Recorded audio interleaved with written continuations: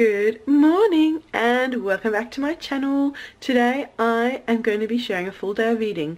It is my first day back on keto after 6 weeks off, so it's going to be interesting to see how I feel, because while I've been enjoying loads of keto meals mainly for breakfast and dinner, the rest of the day has been not keto, has just been intuitively eating. So there's definitely been sugar and carbs and all sorts, so I'm gonna see how I feel. I'm gonna just go by what I feel like eating, kind of also intuitively eat but keto foods, keep them as low carb keto friendly as possible, and just share the day with you. And if you're not already subscribed to my channel, make sure you subscribe to join the Yummy Inspirations community. And let's get straight into it and start making breakfast. Right, for breakfast I am making a cheese omelette. I've got 5 eggs and a whole lot of cream, whipped it up together, and I'm just going to heat it and make an omelette, add grated cheese, fold it over, and I'll show you once it is all plated up and my breakfast is ready. So this is my breakfast, so cheesy, nice, folded over cheese omelette. I'm keeping it really simple and as low carb as possible because I don't know how I'm going to feel through the day today, so I want to start with as minimal carbs, and there's really very little to note. Well, there's definitely carbs in a little bit in the cream, a little bit in the eggs, a little bit in the cheese, but I'm happy with that. And to drink, I'm having my keto hot chocolate. It's hot cocoa, which has got virtually no carbs in, and butter. Look at that color. Let's give it a stir. It always has this like yellowy kind of color to it. Okay, yum. Just finished my yummy breakfast, and I want to show you how I'm tracking my macros. Well, it's really carbs that I'm tracking. I've got this little notebook. Minion pen is absolute must. And excuse my messy handwriting. I've got the date. My meals, breakfast, I had 2.5 eggs, about 2 tablespoons of cream and a bit of cheese, and I've added it up that way. Yes, there are a million apps that can do this, and I do this on the computer. I don't mind being not completely accurate, but rather just tracking. I don't have a carb goal in mind for today. I just want to keep it as low as possible, but I just want to track just for my own good. And this was the notebook I used in the beginning when I first started keto. In the front it might look a bit crazy, but this is all the foods that I usually have and rough carb amounts. And again, I don't mind, the cat's come to say hello, I don't mind not being 100% accurate. I just want to track it. I just find at the beginning just tracking just to get my head around again what carbs is in what, and yeah, not being crazy. I find if you track in every single thing and you have to be accurate, you can drive yourself a tiny bit mad. The cat's tail swishing. So this works for me. I'll show you previous days from when later on in my keto journey, well, in the beginning of my keto journey, I also tracked protein as well.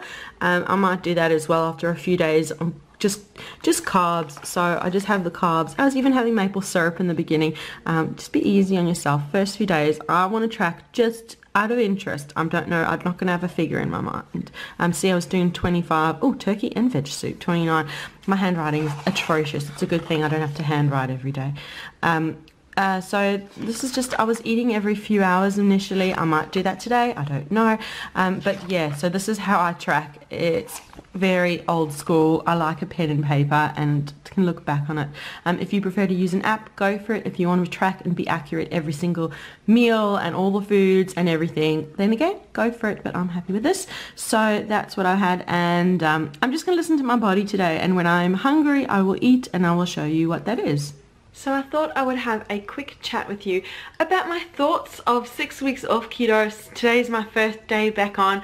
I thought I'd just have a little recap of how I went and kind of what happened weight loss wise. So this morning I weighed myself. I had 6 weeks of off keto, but I like to think I was kind of 80-20 intuitive eating keto. I had keto breakfasts most days, and I had usually keto dinners, and then lunch, and the rest of the day was kind of out and about. I started straying from keto because I went away on holiday to Japan for a few weeks, and I knew that the food there, I wasn't sure what I was going to be able to find, so I went off keto because I just wanted to just enjoy and not think about it, and that's what I did.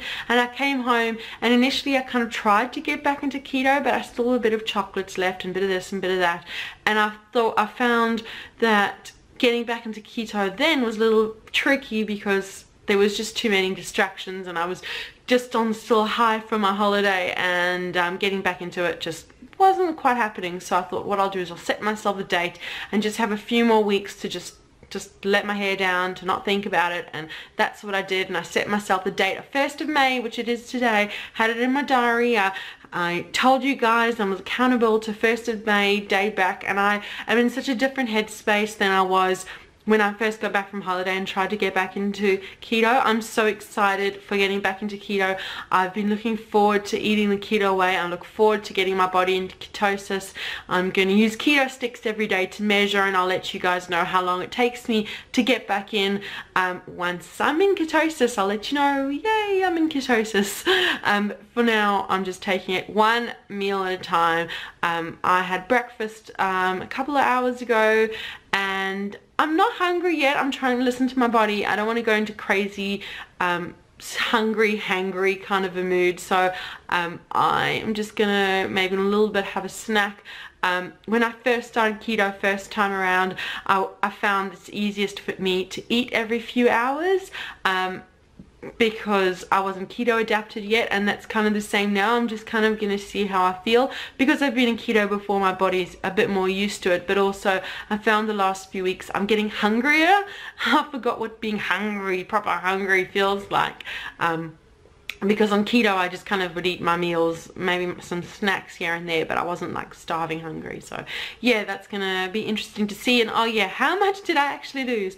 6 weeks off of keto, I lost 1.2 kilos, so over 2 pounds in 6 weeks of not being on keto. But again, it wasn't an all-in carb fest. So thinking you're gonna go off keto and you're gonna put all the weight back on, it really depends how you do it, because you hear stories people lose heaps of weight on keto, the second they're off it they put it all back on. That wasn't the case for me. In 6 weeks I lost 1.2, so I'm actually lower now than I was when I went off keto. So going back on, it feels positive that hopefully this will help me break through the kind of long-term plateau I've been having. So I'm going to do 6 weeks of strict keto, get myself into ketosis, and I'm saying 6 weeks, but I'm going to see how I go. Definitely at least 6 weeks, but if I get to the 6-week mark and I'm still losing at a considerable rate, then I will just keep on until I kind of have a plateau. Otherwise, if I get to the 6 week point and I've had a plateau for a week or so, I kind of know from the scales and from how I feel, then I'll definitely take 6 weeks off and I'll do the same again. And as I said, 6 weeks off to me means keto breakfast, probably keto dinners, and lunch out and about, or something different, added extras, the bits that aren't on keto. I've said all along, you should find something that works for you, something that agrees with you, experiment and see. For me, I feel that this will work for me long term. I feel being on keto long term, towards the end of my 6 months of keto, I started to feel a little bit run down, tired, and I just felt I needed something, and obviously that was extra carbs, because once I put extra carbs in I felt awesome again. I've had time of definitely heaps of carbs, and now I'm going to see how I feel going back into keto. So for me personally, I think 6 weeks of ketosis probably is going to be around the right time, but I'm going to experiment and see and share the journey with you. So yeah, experiment and find what works for you. I feel that if I were to have a 1 day a week of carbs, I just would every day would end up turning into carb day. So I personally, for myself, need 6 weeks of 0 carb distractions. I am going to track in my notebook just for the first week or so, just to get me on track and to just get my head around again what makes up a day of keto.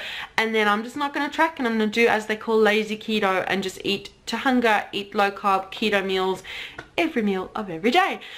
So that were kind of my thoughts of getting back into keto, 6 weeks off of keto, and I'm going to move now into a snack. Yeah, after talking about food now, I'm ready for a snack. So I'm going to make a snack, show you what I have, and then just keep sharing my meals through the day.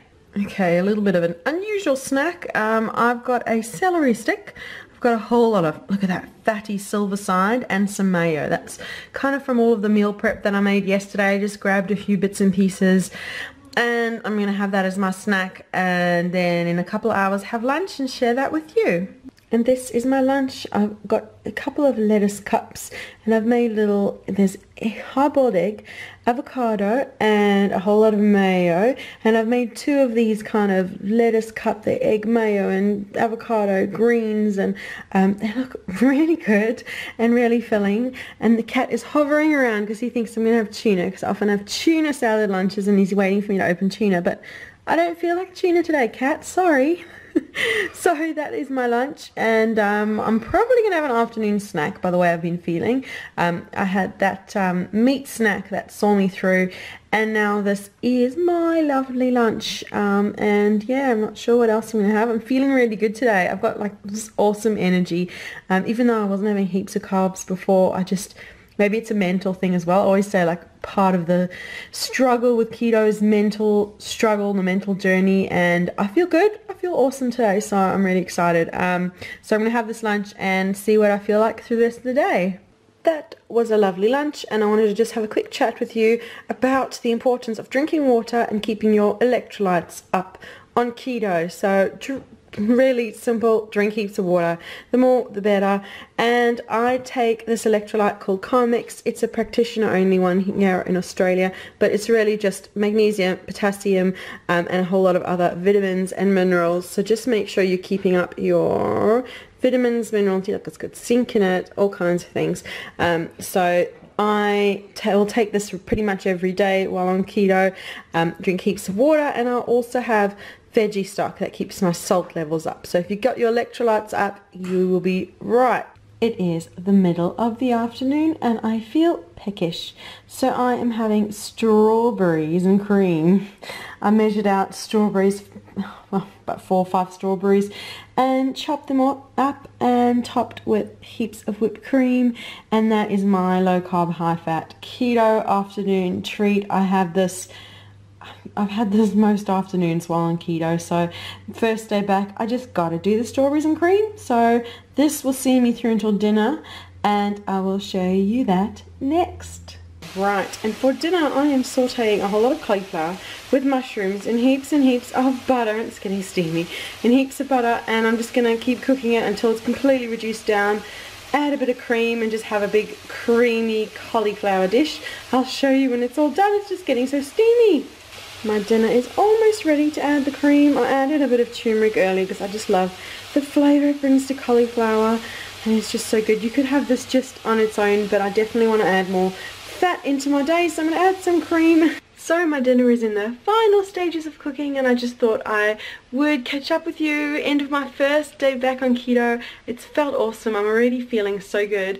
I look forward to actually measuring my keto sticks tomorrow morning and seeing where I'm at, because I've got feelings of ketosis. I feel the energy and going to the toilet like crazy, drinking loads of water, all of those signs of keto. So I'll be curious tomorrow morning to see. I measured this afternoon, not in keto just yet, but I did start this morning, so you know, I'm just a bit of ahead of myself, but it's good to kind of know where I'm at. So I'm about to show you my dinner, and that brings us to the end of the day. Make sure that you like and subscribe for more inspiration, and leave a comment. Let me know what videos you'd like me to film during my everyday in May. And just so you know, I'm going to upload a video every single day, but they might not be in real time. I've got a couple of recipes I filmed last week that I'm going to keep up my sleeve for days when it just get too hectic, because I'm filming all day and then editing and homeschooling my kids and doing other projects.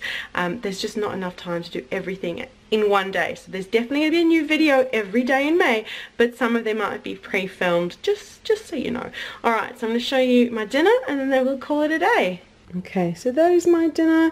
It's really hot. It's just come off the stove.